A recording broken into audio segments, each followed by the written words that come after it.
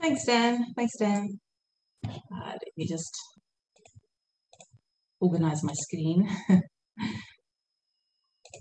So on behalf of the department's Division of Intellectual Disability and Social Responsiveness Committee, I'd like to extend a very warm welcome to Dr. Valerie Sinason, who will be talking to us about working with trauma in a country in trauma and a time of COVID.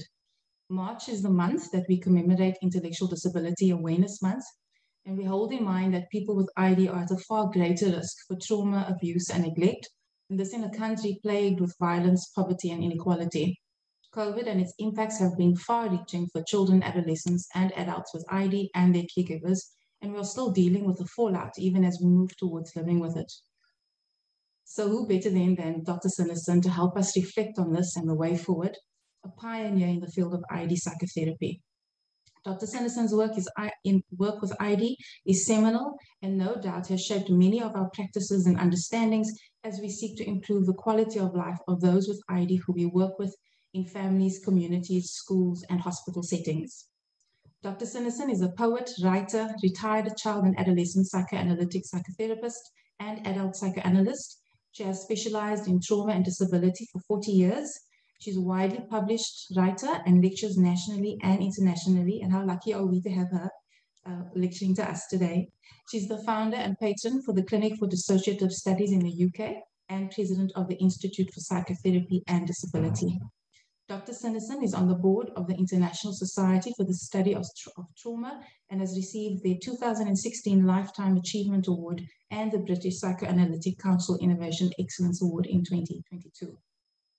She's an honorary consultant psychotherapist at the Cape Town Child Guidance Clinic and has been an almost yearly visitor to Cape Town for over 20 years. Her latest books are The Truth About Trauma and Dissociation, Everything You Didn't Want to Know and Were Afraid to Ask, and we can always count on Valerie asking the uncomfortable truths, Trauma and Memory, The Science and the Silenced, and Treating Children with Dissociative Disorders. Her first novel, The Orpheus Project, will be published in April 2020 and promises to be a fascinating read for those who do read it. Dr. Sinason speaks with courage, clarity, and truth, sometimes hard and uncomfortable truths, but this often leads to hope of what is possible in the work that we do. Some quick housekeeping rules. Please keep your videos off and your microphones on mute. It helps with the bandwidth in terms of the videos. If you have a question or a comment, there will be time for those in the last few minutes of the talk. You're welcome to, you can ask your questions or comments verbally, or you can pose them in the chat box and we'll be monitoring that. You are welcome to make, like I said, make comments in the chat section. Please note that the talk will be recorded and made available on our departmental website and our socially responsive mental health YouTube channel. We will also take some screenshots for possible use in our newsletter and website. So if you do not consent to be used in those photos, please do keep your videos off. So with that, I hand you over to Dr. Sinason. Thank you, Tony, and what a privilege to be invited to join you, because I've missed coming so much in 20 years of coming practically yearly to Cape Town. I've always made a visit to Lentejere and to UCT, and it is wonderful that cyberspace can bring us together. But my housekeeping point to add at the beginning, as well as freeze as a natural biological instinct to fear, we now have the fear of cyber freezing, suddenly being frozen out, losing our attachment. So I have my mobile with me, which is very trustworthy. And if anything goes wrong with the Zoom or I disappear, I will be ringing back on the mobile to get back in. But for us to be aware in our work with clients, as well as our links with colleagues and friends, what new attachment worries cyber links bring, as well as the joy of making connections that wouldn't otherwise happen. There's the fear of suddenly losing it, losing the person.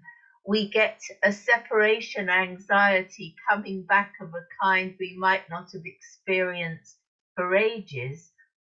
And there's also the unusualness of looking at a face intently. So to be aware for yourselves that it can be very tiring as well as relieving. And so it's good for people to develop an etiquette of saying, I prefer to not have my face seen so I can walk, look around, because usually when we're talking to somebody face to face, our eyes can go anywhere, we blink naturally. But when we're on a Zoom, we are focusing intently, and we need to be aware of the different kind of tiredness that causes. And of course, we have this overuse of our eyes precisely because of COVID. If we're lucky enough not to be in a country in war, and we've all been glued to the painful news of what's happening in Ukraine, to add to Afghanistan, Syria, and all the tragedies going on everywhere. If we're lucky enough to not be facing that, we're still facing the strangeness of not being able to travel, of not being able to see people face to face, and to be aware of what impact that actually has on us. I'm going to start with COVID because the plagues that humans get are so well documented. And within the UK, if you read the works of Samuel Pepys, the Diary of Samuel Pepys, or the writings of Daniel Defoe, the Journal of a Plague Year, you will see that we're probably no different than our ancestors of several hundred years back. That Samuel Pepys wrote, "Lord, how sad a sight it is to see the streets so empty of people.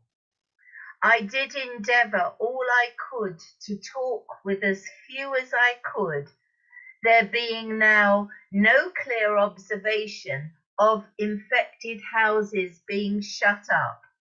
So we do converse and meet with people that have the plague." There was an extra wariness coming into human contact, where after the first stages of all plagues historically, houses marked themselves with daubings, and you knew where an infected place was. As plagues went on and people got tired of it, they either stopped being forced to mark their homes or themselves. If they were lucky enough to not have a plague that produced terrible body markings and boils, they stopped showing if they were infected, and this led to a wariness in human relationships. How close could you get? Also, a query about authority. Samuel Pepys said, "I'm going to allow myself alcohol in this plague time, since my doctors died of it." His doctor had died of the plague. Therefore, since you could all die, all the people above you, all the people with power over you, all the people that understood you, then why should you listen to them? And some of those thoughts that came up a few hundred years ago are very useful for us to consider. We also have comments from Defoe and Pepys about young people in great merriment, walking in crowds despite the risk, and not caring whether they would pass on the plague to their elders. So the different response at different ages to this plague matters as well.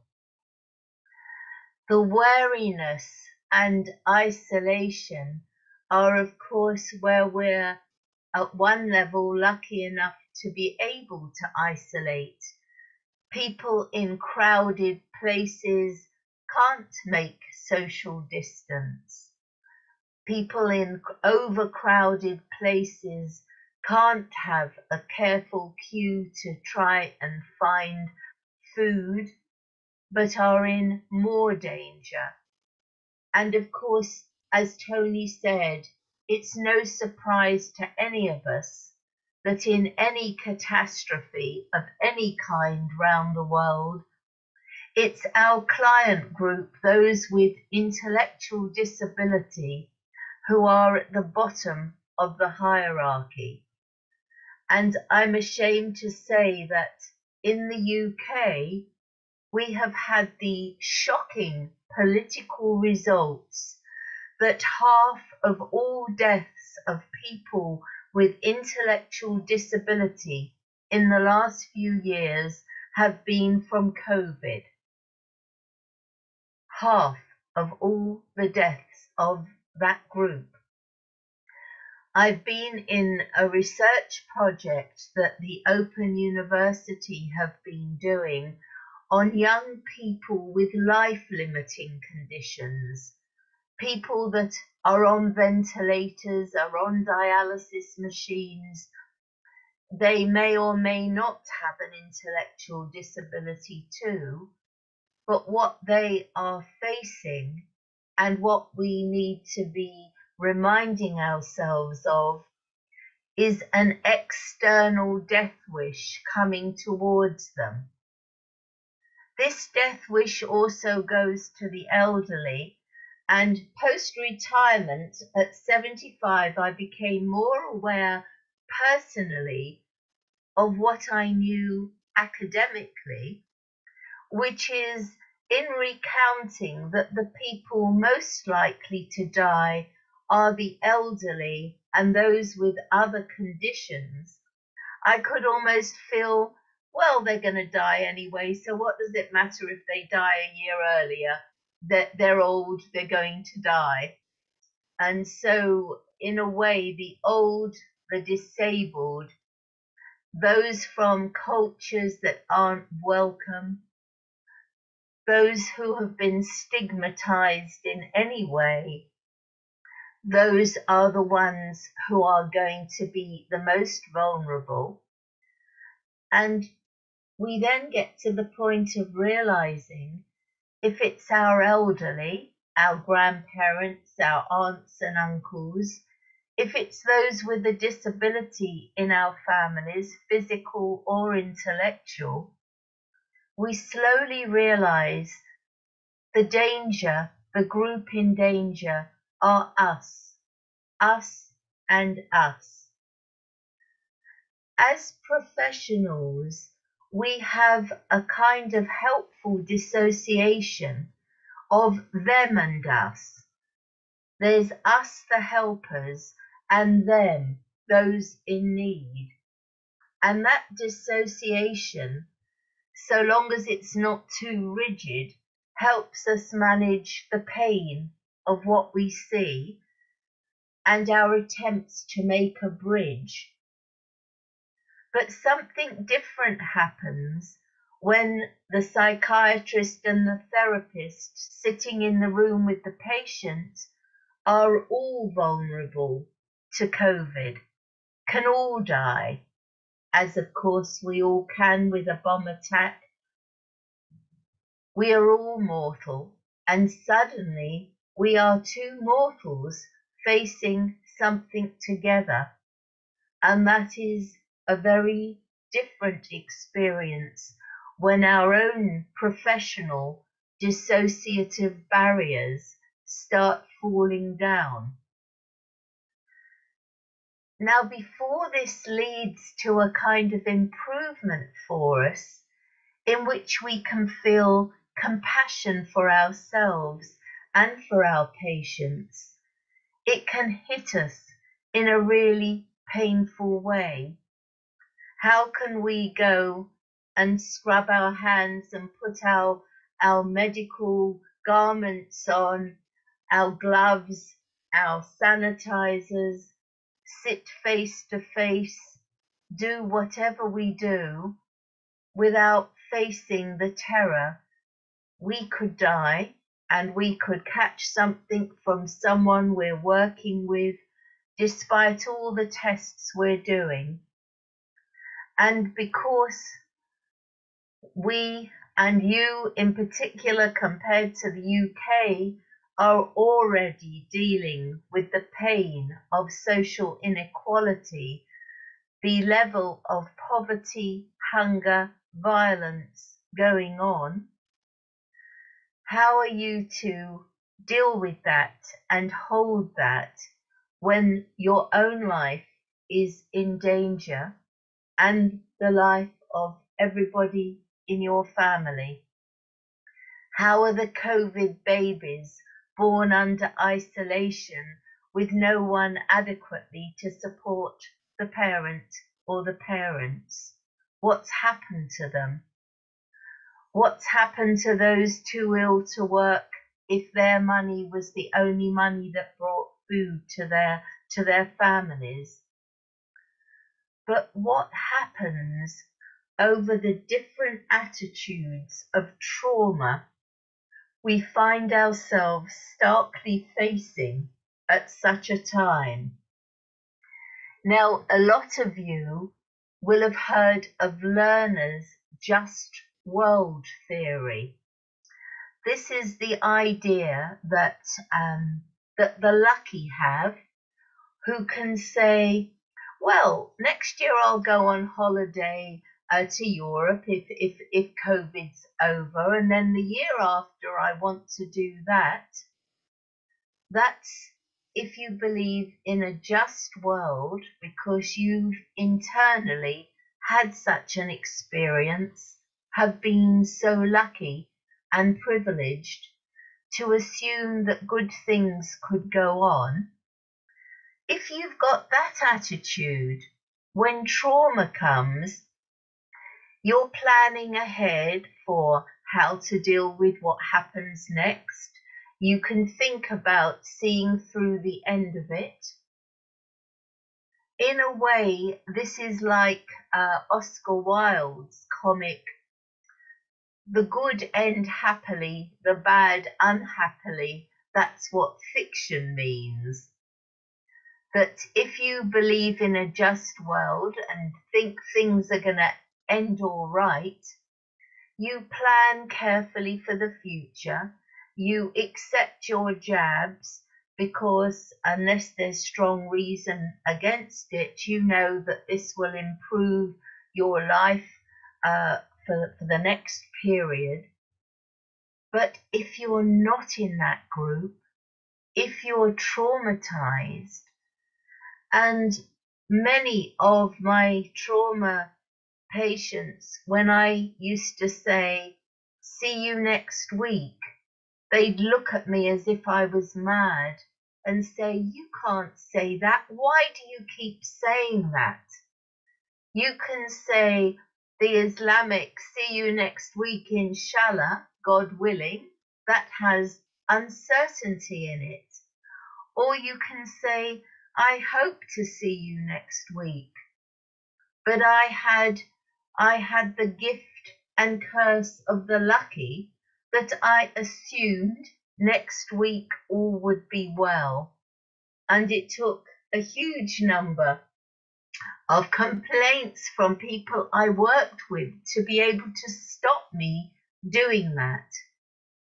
So if you come from a trauma background, or you're living close to one, and you've heard it and it's inside you in a profound way, you can't think ahead, because you're more aware that you could be dead tonight, tomorrow. So if you have got that concept in you, how can you prepare for the next year? You much more have a live today, for tomorrow is uncertain. So the very people we most want to have protected in a time of COVID and in an unequal, unfair world, they are the group but will be most unprotected internally and externally. The meaning of safety is totally different if you are in that group. So we face this reality of that difference far more profoundly in a time of COVID. Once a year, I used to go to Newcastle University to give talks on disability. And next to the psychology department, there was an ethology department. And I would look at the displays up on their wall. And the biggest displays by Dr. Tony Lazarus were about South Africa. And it was, why do antelope feed in front of the lion, their main predator? That was their key research. And I finally found a way of contacting Tony Lazarus and said, why do they feed in front of their predator? And he said, because it's the safest place. If you watch your predator, you can see when it's hungry, when it's rested, when it's full up. So the safest moment for an antelope is to see a lion that's had a good meal and is going to have a sleep. And I just found that so helpful and de-shaming to say to every abuse survivor I know, and to ask everyone to pass this on, because of course you're safest with the enemy you know.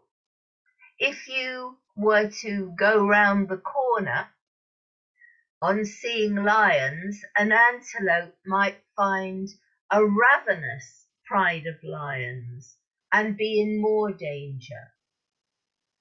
So when we think about the groups that can't follow safety in a COVID time or in a non-COVID time, we need to hold in mind with humility the different concepts of safety there are. So if somebody is going back to their abusive home, their abusive township, their abusive everything, it's no good saying, I've been working hard trying to get you out of that. It's much more, of course you feel safer there. You don't know what you'll find anywhere else. So how do we bridge the two different attitudes to trauma?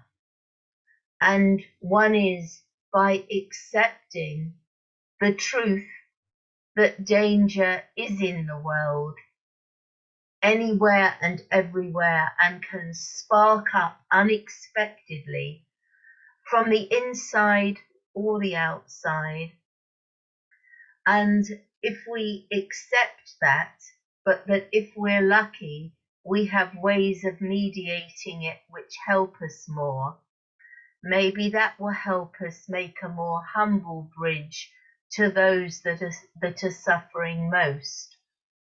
One group, the art project in New Bethesda, which set up an art college for the township there and helped the San people there gain back their mythology, their history, and has been able to help with food parcels right now during this period, that through being valued and having a group bear witness to the genocide of their group, and to bear witness to the richness of the mythology that was there, there is a whole group that are now able by themselves to run their art school, their quilt making and everything else that's happened, and now go back to help the townships they live in with with food and concepts of safety. But they've had 20 years of a project aimed at de-shaming, restoring dignity and enhancing creativity. And in fact, one of the things that I've learnt most in talking about trauma and shame around the world is thanks to you, because it was coming to UCT and the Child Guidance Clinic, especially learning how it was working to go and provide help in the most non-colonial way out. And it completely altered my therapy practice in the UK and has continued to for the last 20 years since coming. And what amazed me from when I first started coming out was the way people doing their master's degrees at UCT and going out to the Cape Town townships weren't coming from on high to give something to the deserving poor. It was coming in a spirit of, this is all our shame that you are living like this. Is there anything that we can offer that might be of any use? It was so humble. And so I saw people then say, we're worried about AIDS, we're worried about rape, we're worried about violence, and slowly, bravely coming forward and getting the support to change something from within, because the help that was being offered was genuine, and it was relational, and it was understanding that there was a relational bridge needed given the hugeness of inequality and the awfulness of history. So please know that anything I'm saying to you all also comes with an awareness that you're my teachers and that you're living with a level of inequality that we have the shadows of course, in the UK, because it is always the poor, the immigrant, the LGBTQ, the minorities that are getting the worst of everything. But there is no comparison with the level of violence, poverty and inequality that you are facing and dealing so bravely with. But ironically, it's because of the shared trauma of a country that has gone through so much, that is also bravely facing COVID, that there is a chance for an even bigger rapprochement to be made, because all vulnerable mortal humans are facing the same enemy, which is our bodies are mortal and frail, and we get things, we catch them, and that affects us, and that is something we can all share together. Sheila Hollins and I at St George's Hospital in London came up with a 10-minute assessment process for people with a disability, which of course got attacked as being non-academic, not teaching anybody anything. But we were very proud of it, and we added the academic things onto it. But this was how an assessment would work, of somebody coming in to see us, and we would say, hello, I'm Sheila. You can call me Sheila or Professor Hollins. And I'm Valerie Sinason. You can call me Valerie or Dr. Sinason. How would you like us to address you? And often people with a disability were being brought in, John, age 60, brought in by Miss Smith, age 21. There was a hierarchy in how names were used. So we would say this, and then you're very brave to come to a meeting and see two people that you haven't met before. That must have been hard to come here. And we might get a smile then, and someone feeling some smidgen of pride about it. And then one of us would ask, is there something special, some reason why you wanted to talk to somebody right now? And we'd often get, yes, my mum died. And whatever it was the death of a parent was the most common, followed by abuse. Because in the UK, when someone with a disability loses a parent, they often lose their home as well. And there's no thought about that. They're just put into some sort of communal home, and their violence is treated as bad behaviour or violence, not that they've lost someone or missed someone. And then we would say, oh, that is very, very sad news. Do you think you'd like to come and talk to somebody about that here? It wouldn't be Sheila or me, but we'd find someone for you to talk to. Yes, right, you're on the waiting list. Because what we found was that people with a disability were being given pages and pages of questionnaires, all of which were important for understanding background, but actually we could have a therapeutic relational assessment that made a difference. And in this time of COVID, there's been the extra tragedies of people with ID not being able to see a dying parent because of protection when they were in areas where there was protection, or seeing a dying parent and catching COVID from that last seeing or from the funeral. It's been terrible tragedies either way, and for parents knowing their children are the most vulnerable. So facing these are the things that our clients face, we can help them by speaking honestly.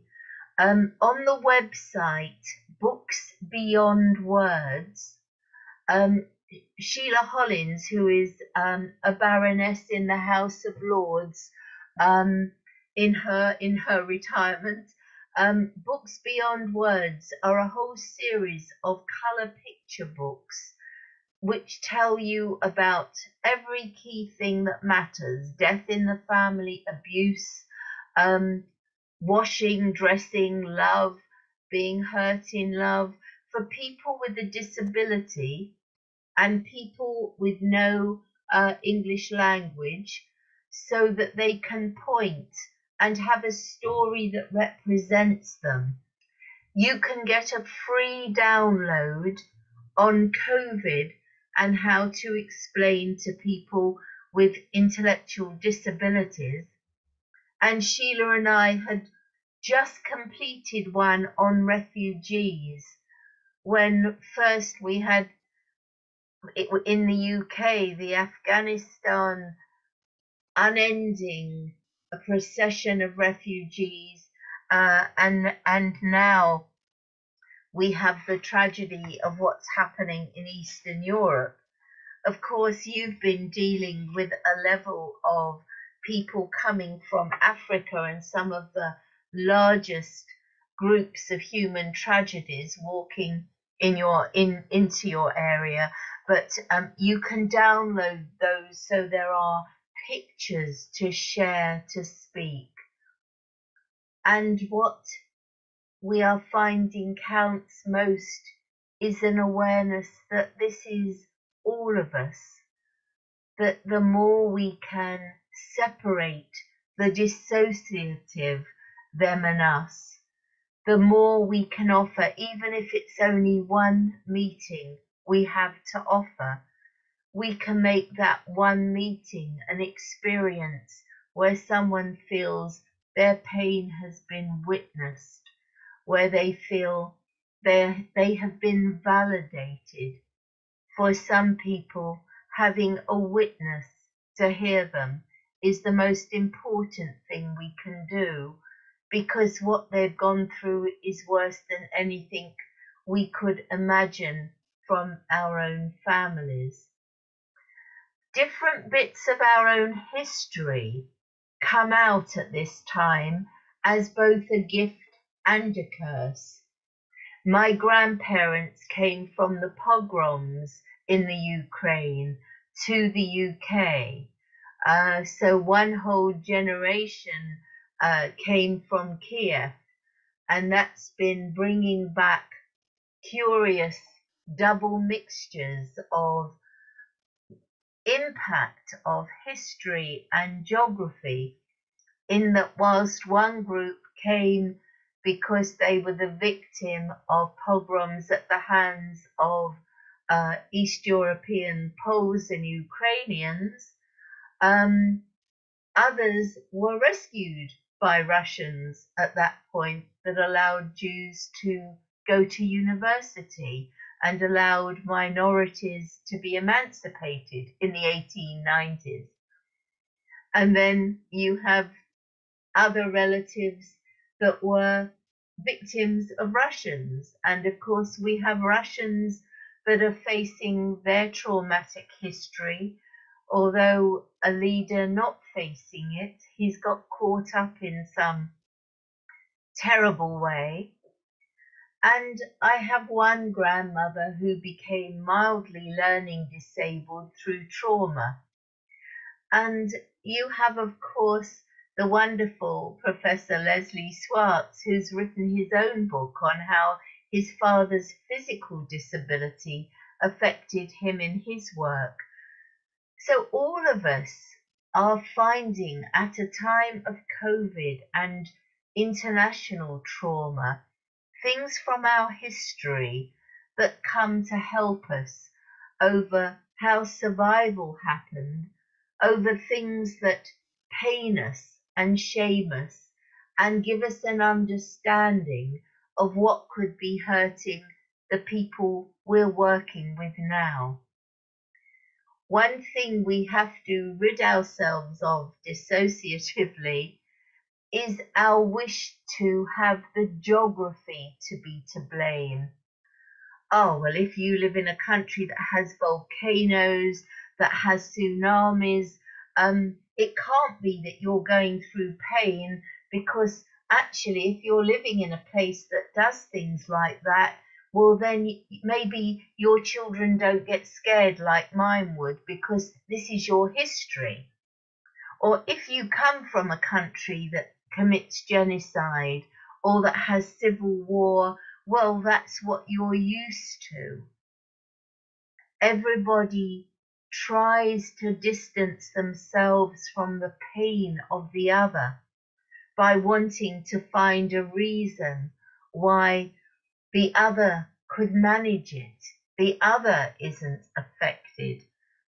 The other is impervious to the unbearability of being a human that's frightened, that's tired, that doesn't know if their family will live or how they can support their family. So we are all having to reflect and come back to ourselves. What strengthens us? What helps us? Having a work group where you can have a minute to say, how are you?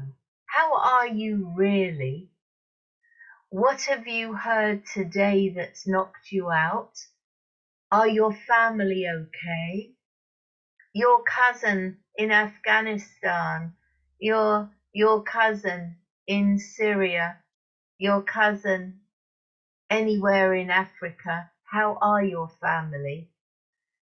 So that we can ground ourselves with everybody knowing none of us are supermen, superwomen. As professionals, we can have an idea that we are super men and women and have this extra strength because we are not them, the other we look after, who are weak. But the task now is to realize we get strength in accepting our weakness, what we can't do, what we can't put right, what's going to take generations, and to realize what a vulnerable species we are, that violence and sexuality, our two instincts, cause problems for every religion, every culture, every social class, all around the world, and there's no sign of that changing. We don't know what it would be like to live in a country of two generations where there's only been ordinary ups and downs of illness and injury, but not what comes from war, from scapegoating, stigmatizing, torturing, beating up the young, the frightened. So let's hold on to our common humanity of our frail species, because then we get our strength. One of the things I have stuck to my desk is a sentence from the anthropologist Ashley Montagu, where, speaking of humans, he says, the first 100,000 years, it would seem, are the hardest. We are a frail group. We are making terrible mistakes all the time, but there's also love, hope, collaboration, cooperation, and you, working in a zone of such pain, have been a light to other countries over the excellence you've put in place and what you are passing on, not just to colleagues, but round the world. So let's have some comments, questions, and a thank you to you all for the circumstances in which you're working.